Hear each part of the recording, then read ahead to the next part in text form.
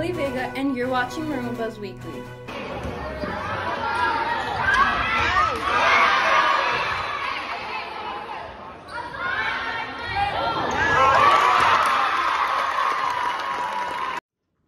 Morning, EHS. I just want to invite everyone to come to a meeting next Tuesday in this room right here, 249. If you're interested in learning about UFC, self-defense, and a boy or girl joining the wrestling team, here we are winning the trophy back from Larkin for the first time in 10 years last year.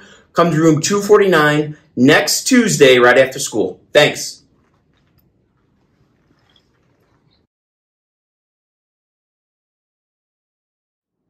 In football, last Friday's matchup was between EHS and Streamwood. Congratulations to the freshman and sophomore football team for back-to-back victories. Great way to be tough and win the day. The dance and cheer teams were amazing. Great performance. Additionally, we had such a collaborative crowd with multiple students following our school spirit of the whiteout theme. Let's keep going. Good luck against Bartlett Hawks this Friday, September 16. Go Maroons! We have been delighted to see many of our fall sports perform well. Today, we are meeting with our golf team and their players. First, let's welcome Coach Mazade. How are you today? I'm wonderful. Thanks for having me. How long have you been a coach? This is my 5th year as the head golf coach, but I've been coaching for about 9 years total. Why did you become a coach specifically for the golf team in this case? Well, first, I love the game of golf. I think it has a lot of opportunities for a lot of young players. I started when I was a young player, and so I wanted to kind of spread the love of the game to people who haven't had an opportunity to play. What do you enjoy most as a coach? I think I love watching the boys improve their games and really spread the love of the game throughout the entire school and throughout their friends and trying to get them involved. Plus, I just like the competition aspect of it. I love seeing them kind of in the moment and, kind of, I think, rising to the occasion and the kind of just accepting the test that golf gives to them every day. How have the golf players been doing the first few weeks of the season? They've been doing really well. I think, like any sport, there's a certain amount of improvement that we want to try to aspire to. And even though I think sometimes golf, kind of compared to other sports, can offer certain challenges, I think we're doing really well. We're keeping positive and we're continuing to improve. What do you hope for this season moving forward? I think my biggest hope is to see the boys kind of hone their games in and find specific aspects of their game and try to improve those. I think one of the biggest areas that we need to improve on is around the green, is putting and using our wedges, because I think that's the best way to cut scores down. So I know they don't like hearing that, because I know they want to hit bombs and they want to drive it down the fairway and hit the greens, but you still got to get the ball in the hole. So that's why I think using your putter and your wedges is really important. Coach Mazade is the coach for the boys golf team at Elgin High School. If you're interested in golf or have any questions, contact him at garrettmazade@u-46.org. Here are some of the players from the boys golf team at Elgin High School. What is you guys' name? Morgan. I am Diego. I'm Maroon. So how have you guys been doing throughout the first weeks of school? I was doing pretty okay for the first weeks of school. Good grades, and I tried to do my best in golf. Why did you guys decide to become players for our school's boys golf team? Last year I heard about golf on the announcements, and I wasn't really sure if I wanted to do it, but I decided to give it a shot because I wasn't really doing anything else. And then I started playing, and since it was my first time, I didn't do really well, but I enjoyed it and I had a lot of fun, so I decided to do it again for another year. I started in my junior year, and I started off pretty bad. I wasn't doing good, and then I got better. I started in my junior year, and when I started, I didn't think much of the sport. I thought it was just going to be more something I could just do on my off time, but I started to actually enjoy the sport, and I actually want to take it pretty seriously. Thank you to the players for chatting with us today. Please support our players throughout this season. Players, we got this. Give everything you got. Go Maroons 2023. Congratulations to the JV girls tennis team for beating East Aurora last Wednesday night. Suhani and Sophia won first and second singles. Kayla, Emily, Melanie, and Bright won first and second place doubles. Great job, girls. Another congratulations to the volleyball girls for their game against Streamwood High School. All the girls gave it their all, and it was successful. Some of the players included Mijita, Amelia, Stephanie, Chloe, and Ashina. Keep it up, girls. In football, last Friday's matchup was between EHS and Streamwood. Congratulations to the freshman and sophomore football team for back-to-back victories. Great way to be tough and win the day. The dance and cheer teams were amazing. Great performance. Additionally, we had such a collaborative crowd with multiple students following our school spirit of the whiteout theme. Let's keep going. Good luck against Bartlett Hawks this Friday, September 16. Go Maroons! Our teacher highlights are coming up next. Welcome to our Teacher Highlight segment. Our Teacher Highlight segment aims to recognize amazing teachers at Elgin High School. Today, we are featuring Mr. Castillo. Mr. Castillo, it's such a pleasure to have you here today. How are you doing? I'm excellent. Thank you for asking. That's great. Well, let's get started. What do you teach and lead at Elgin High School? Well, I'm a Spanish teacher and I'm in charge of most of the AP Spanish classes. It's AP Spanish language classes here at Elgin High. How long have you been teaching? I've been teaching overall for 38 years, 24 here in this country and 14 in Mexico. So I've been teaching for a while. How did you become a teacher, and why did you decide to become a teacher? Well, since I was a very, very young kid, I learned that school was a good thing to do. I mean, when I did homework, when I did good in tests, I was always rewarded. And I felt that there was something good about teaching also. And my neighbors, they used to ask me for help to help the little kids.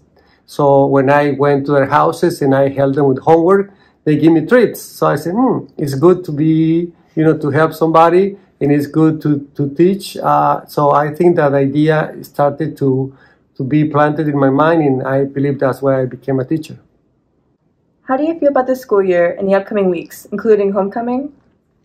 Well, this year is been much, much better than last one and the last one before 2020. So anything after 2020 and after 21, it's good.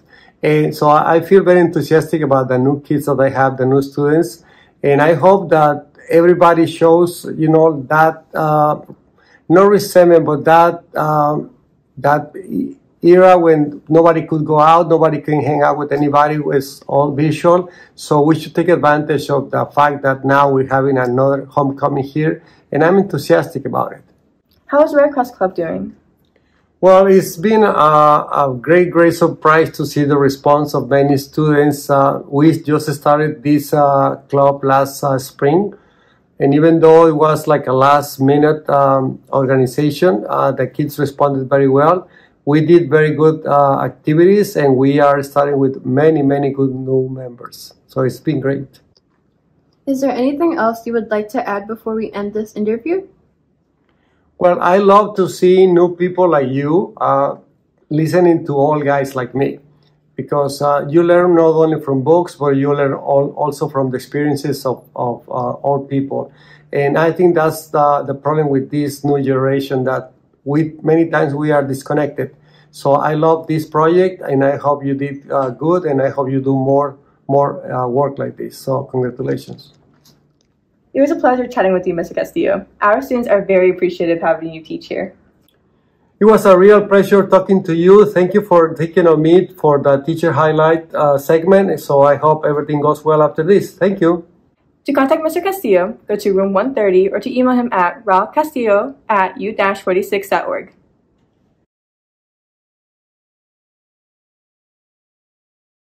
Weekly Maroon announcements from teachers, staffs, and students. Elgin High School, Maroon Strong.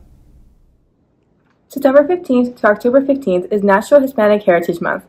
National Hispanic Heritage Month recognizes the achievements and contributions of Hispanic American champions who have inspired others to achieve success. Take these weeks to explore and discover the highlights of the Hispanic culture. Mr. Martinez is with us today to talk about this wonderful event. What do you do at our school? So I'm the assistant principal for Freshman of Success. I also oversee the dual language program. Please further explain the purpose of Hispanic Heritage Month.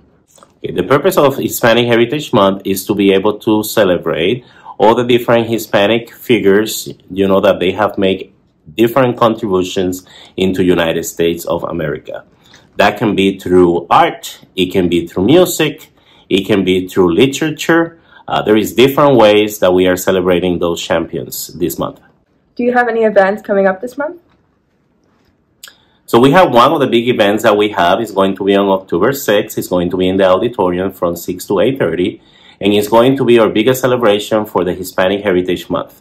So we want to invite all of you to come. Who are you going to be recognizing for in this event? During this event, we're going to be recognizing who is going to be Mr. and Mrs. Hispanidad in Elgin High School.